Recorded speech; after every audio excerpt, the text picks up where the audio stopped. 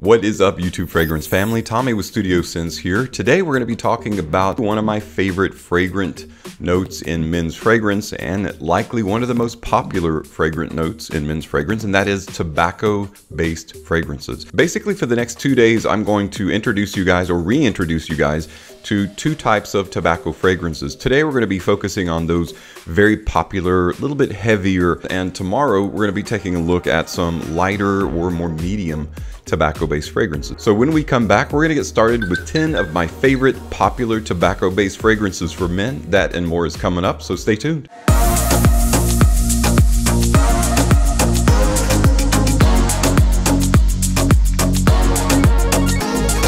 Welcome back, everyone. Now today we're talking about arguably one of the most popular men's fragrance notes in men's fragrance, and that is the note of tobacco. Featured in today's video and also listed in the notes below are 10 of my favorite popular men's fragrances that feature the note of tobacco. Of course, this is going to be either as a primary note or as a subsidiary of the actual fragrance olfactive sense itself. Basically, tobacco is what you're getting in these fragrances. And I've actually kind of mixed and matched designer with niche. The very first fragrance happens to be a niche fragrance from the very popular niche house Parfums de Marly. It is Herod. Herod quickly became a very popular tobacco-based fragrance. A lot of niche fragrances kind of sacrifice the larger audience. They're not necessarily always crowd-pleasing or mass-appealing. This particular fragrance definitely is. As a tobacco-based fragrance, it's extremely accessible, kind of a medium to light tobacco in tonality. It opens with a spicy cinnamon aroma chemical called pepperwood. In the heart, you have some floral notes that lend a light textured quality. You've got osmanthus, you've got cistus, also a little bit darker notes such as frankincense in the heart. You've got vanilla, cedarwood, vetiver, cypriol, patchouli, and a little bit of a musk in the base to give it some density and some weight as well. As the niche fragrance, one of the most accessible niche fragrances out there in terms of tobacco, and it's just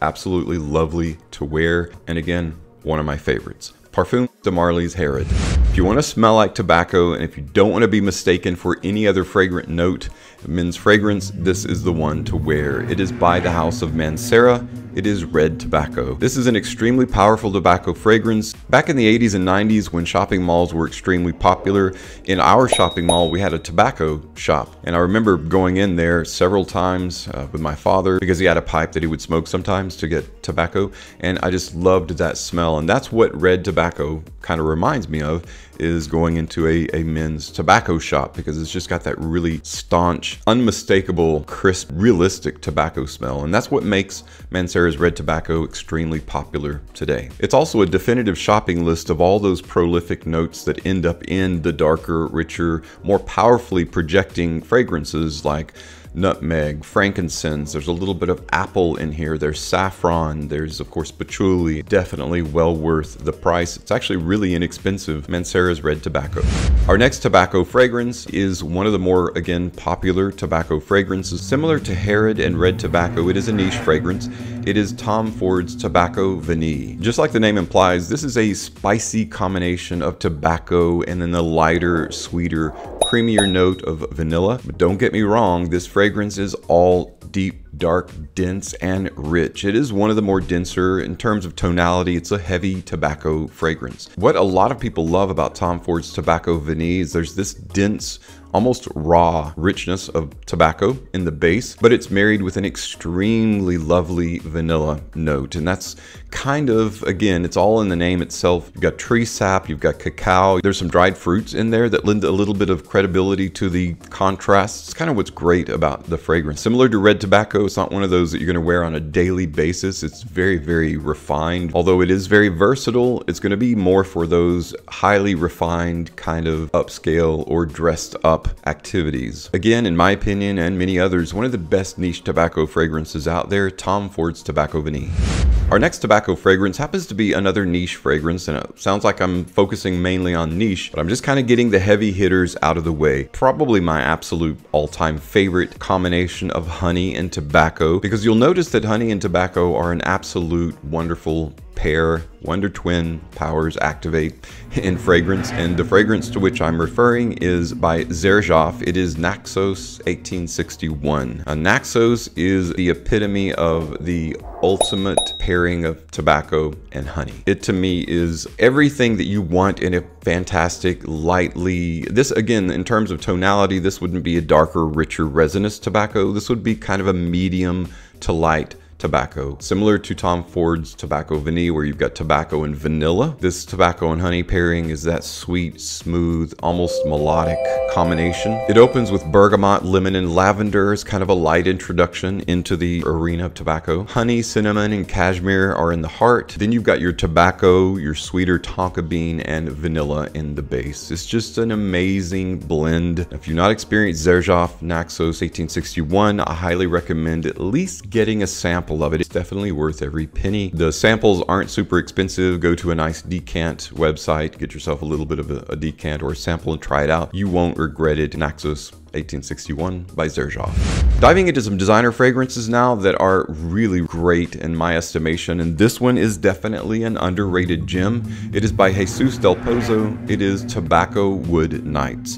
Tobacco Wood Nights is kind of an underdog of a tobacco fragrance. It's not one that's supremely popular. It's growing in popularity due to its aromatic nature. This one makes use of nutmeg, clove, leather, and lavender as supportive notes to the primary tobacco note in the fragrance, and it's a very hyper versatile kind of tobacco. What I love about it though is it's not super sweet, kind of in a middle distance in terms of sweetness. So if you don't like a lot of sweet, if you don't want a swisher sweet kind of tobacco fragrance or flavor, Tobacco Wood Nights is a perfect go-to. It's great for date nights. In terms of hyper versatility, you can wear it every day, every occasion. It doesn't kind of pigeonhole itself for either dressed up or casual. In terms of just about everything, it's riding that fine line, and it's extremely inexpensive. Tobacco Wood Nights by J. Del Pozo.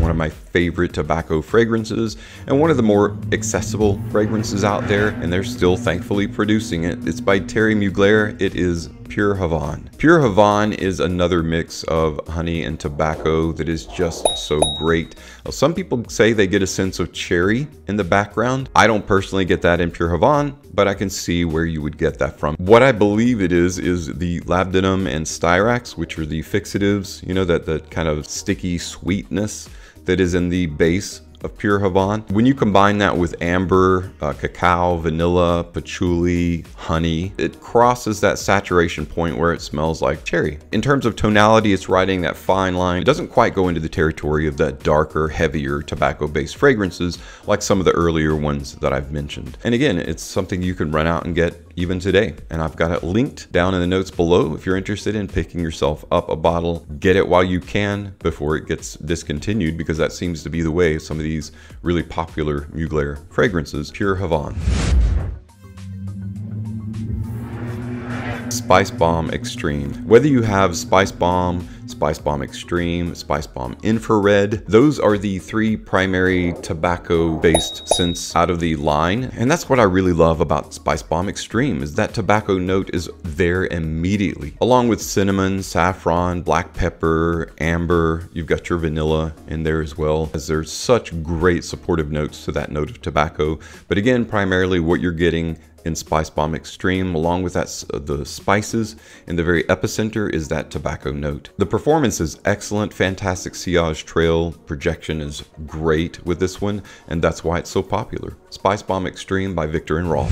Another extremely popular tobacco-based fragrance I think people often forget is actually tobacco-based. It is the One Eau de Parfum by Dolce & Gabbana. Now, if you've ever worn this fragrance and you're like, I don't know why I like this so much, I'm just so supremely attracted to it, it's likely that tobacco that creates that rich juxtaposition in the notes. This is when tobacco crosses into that threshold or territory of seductive. There's something supremely sexy and magnetic about the One's DNA, and this is why it's been touted as the best date night fragrance for many years, and I still think it kind of holds that position. You also have coriander, ginger, cardamom, your patchouli there, a good bit of amber, you've got some nice cedar and other woods in the background.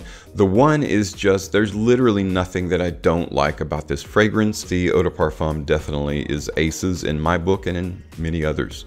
The One Eau de Parfum by Dolce & Gabbana. There are a few fragrances in this list that can be quite costly.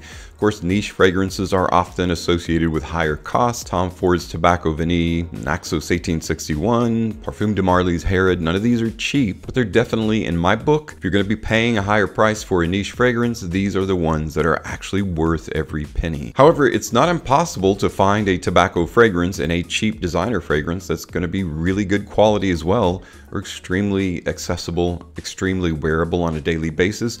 This is one of them from the House of Zara in their tobacco collection. It is Rich, Warm, and Addictive, or RWA as I often call it to abbreviate it. This one is a really nice quality fragrance for being a cheap designer scent, and Zara I think has done a great job in the entire tobacco collection line. This is one of the more popular. I think this falls into the category of seductive tobacco scent similar to the One Eau de Parfum. Kind of has that sexy, warm, sensual, magnetic quality about it. Again, another pairing of honey and tobacco. This one also makes really good use of a supportive note of coconut along with sandalwood and cedar. Rich, Warm, and Addictive is one of those tobacco fragrances that you could just actually take a bath in. It smells so good. Got really good performance. This one you don't have to worry about spraying too much on though. Feel free to spray as much of Rich, Warm, and Addictive on as you want. This is the kind of scent that only goes so far. Historically, I get good performance out of this fragrance, but again, it's one of those you don't have to worry over much about spraying too much on. Rich, Warm, and Addictive by Zara. Our last tobacco scent that is among my favorite popular tobacco scents for men is one that many people love for its extreme versatility and cheapness. Very inexpensive, very economical, very affordable, all of the above adjectives. It is from Calvin Klein and it is CK1 Shock. CK1 Shock is arguably the best, cheapest tobacco fragrance out there just because it's such a great combination of supportive notes. You ever been at a concert and the lead man of the band or the singer crowd dives? Everybody's holding them up and, you know, walking them through the crowd or back onto the stage. That's kind of what the supportive notes are doing in CK1 Shock. So you've got tobacco as your primary note. You've got black basil, black pepper, cardamom. There's a good bit of cashmere in the base, something called ambrane that adds to the richness, the resinous quality. Patchouli, tobacco, and a white musk that adds some density and weight as well. It's got kind of a youthful vibe to it. I'm not saying that if you're 30 or above, you can't wear this fragrance because I don't believe in ageism in fragrance, but it does have a really nice, youthful, energetic vibe to it or quality to it. And I think a lot of people's first foray into the kind of the arena of tobacco-based fragrances, and that's one reason it's so popular. CK1 Shock by Calvin Klein. I hope you've enjoyed today's video on some of my favorite popular tobacco-based fragrances, and if I've accidentally omitted your favorite, apologies for that. I know there are a ton of fragrances out there that feature the note of tobacco, and these are just some. If you've got experience with any of these fragrances, let me know what your experience is like, and let me know in the comments below what some of your favorite tobacco-based fragrances are as well, whether they're in this list or it's a brand new fragrance that I haven't covered. Thanks so much for stopping by though and checking out today's list video, and as always, thank you so much for your support on my channel. I'm Tommy with Studio Sense, and I'll see you tomorrow.